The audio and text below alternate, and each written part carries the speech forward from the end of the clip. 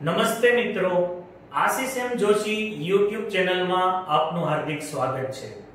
આ વિડિયોમાં આપણે identification of functions ના 7 નવા ટોપિક્સની ચર્ચા કરશું। આ જ ટોપિકના પાર્ટ 1 માં આપણે 1 થી 5 ટોપિક્સની ચર્ચા કરેલી છે। જો હજુ સુધી આપને એ વિડિયો ન જોયો હોય તો એની લિંક નીચે ડિસ્ક્રિપ્શન બોક્સમાં આપેલી છે, તો પહેલા એ વિડિયો જુઓ અને પછી આ વિડિયોનો અભ્યાસ કરો। આગળ વધીએ।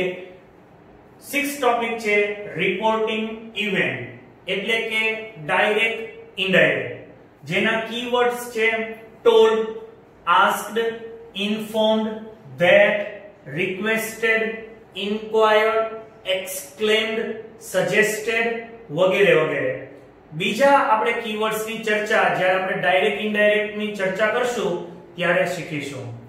7th ટોપિક છે એક્સપ્રેસિંગ ચોઇસ અથવા તો પ્રેફરન્સ, એટલે કે પસંદગી દર્શાવવા માટે આ ટોપિકનો ઉપયોગ થાય છે, જેનો એક જ કીવર્ડ છે would rather। Next 8th topic છે અલ્ટરનેટિવ ચોઇસ, એટલે કે વૈકલ્પિક પસંદગી। આ ચોઇસ ની અંદર માત્ર આપણે આપણી પસંદગી દર્શાવીએ છીએ, જ્યારે અલ્ટરનેટિવ ચોઇસમાં આપણને બે વિકલ્પો આપ્યા હશે, એમાંથી એક અથવા તો એક પણ નહીં વિકલ્પ પસંદ કરવાનો રહેશે, જેના 4 કીવર્ડ્સ છે either ... or, neither ... nor, or અને nor। Next 9th topic habitual action in past અથવા તો past habit, ભૂતકાળની ટેવ દર્શાવવા માટે આ ટોપિકનો ઉપયોગ થાય છે, જેનો એક જ કીવર્ડ છે used to। Next 10th topic showing purpose, એટલે કે હેતુ। હેતુ દર્શાવવા માટે આપણે 4 શબ્દોનો એટલે કે 4 કીવર્ડ્સનો ઉપયોગ કરી શકીએ છીએ, અને જે કીવર્ડ્સ છે in order to, with a view to, so that, in order that।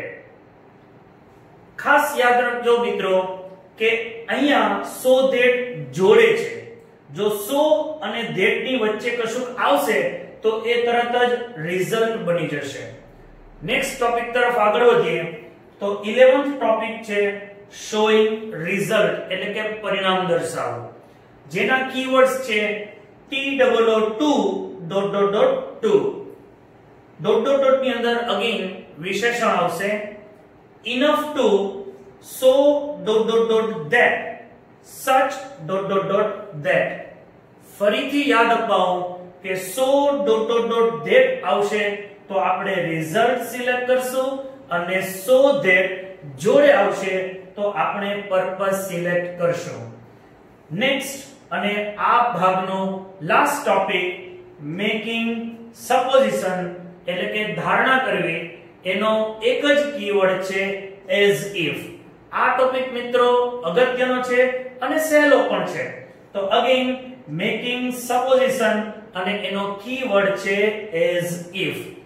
આશા રાખું છું કે તમને ટોપિક 6 થી 12 એટલે કે કુલ 7 ટોપિક્સ આસાનીથી યાદ રહી ગયા હશે, સમજાઈ ગયા હશે।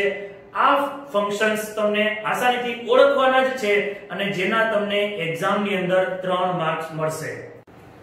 જો આપને આ વિડિયો પસંદ આવ્યો હોય અને ધોરણ 12 ના અંગ્રેજીના નવા વિડિયોઝ જોતા હોય તો પ્લીઝ આ ચેનલને લાઈક કરો, સબસ્ક્રાઇબ કરો અને શેર કરો અને ઉપયોગી બનો।